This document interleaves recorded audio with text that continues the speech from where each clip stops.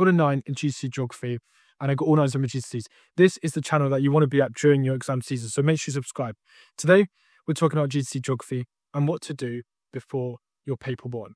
Now, for me, Geography was a really nice subject, okay? I actually liked it quite a lot.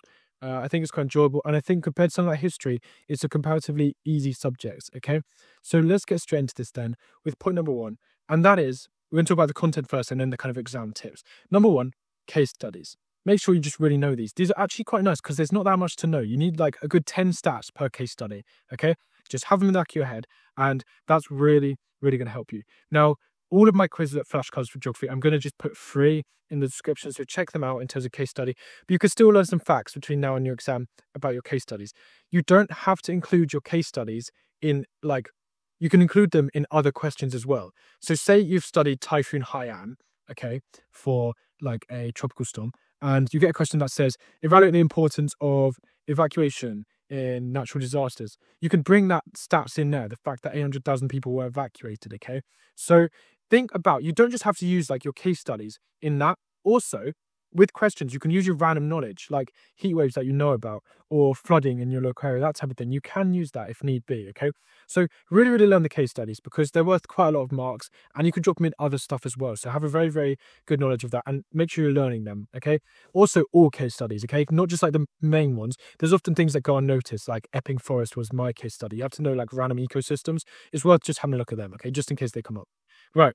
Next things next is the best piece of advice I have for GCSE Geography. Now, I'm going to use the board here just to illustrate this a little bit. And it is that. CATS. Okay, I know that's a bit slanted, my bad.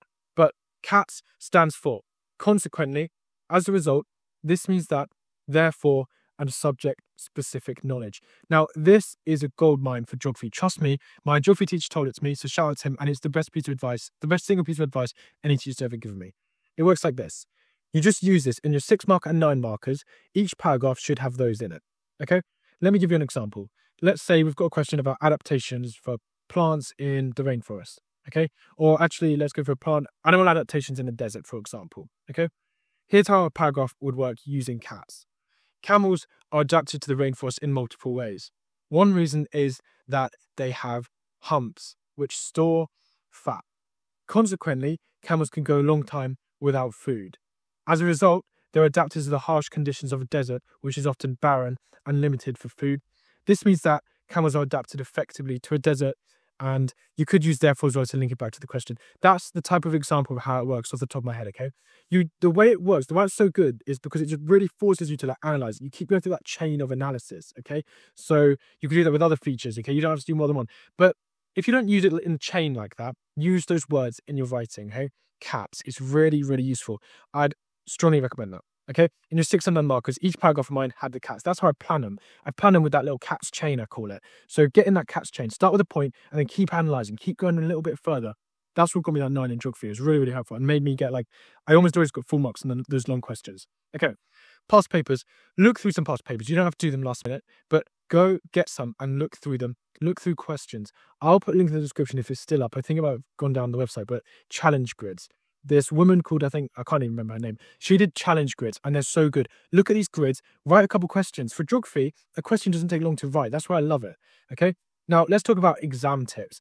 Number 1, timings. Geography is an underratedly difficult exam with timings. Don't let it catch you out. There's much more than you think of 6 markers, 9 markers. You've got to be very quick. Pace yourself. Be ruthless. Know how long you have for the 6 markers. Know how long you have for the 9 markers. Please don't get caught out with the timings. Make sure you know how long you have for each section and all of that stuff, okay? I really don't want you to lose marks in terms of that. I'm going to remind you, just because in the exam, nerves and all of that stuff, you might get it wrong.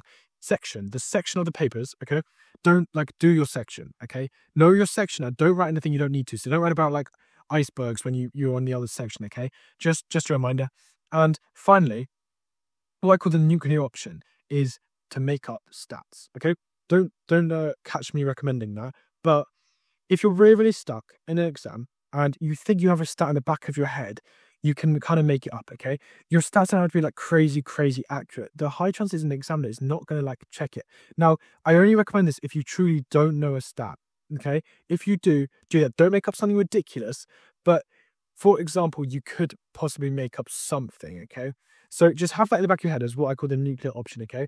If it means you won't write anything or you make up something and write something, I'd rather you wrote something, okay? Don't leave questions blank. Don't forget, like sometimes you can find questions like hidden. So make sure you're reading everything carefully.